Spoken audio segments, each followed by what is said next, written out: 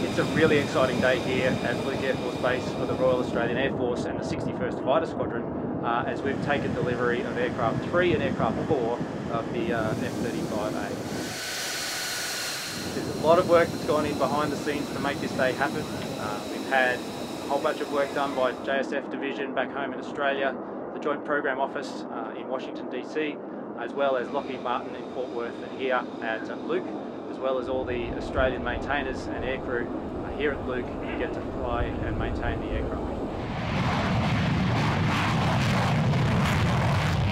We're looking forward to operating this aircraft and can't wait to bring it home to Australia at the end of this year.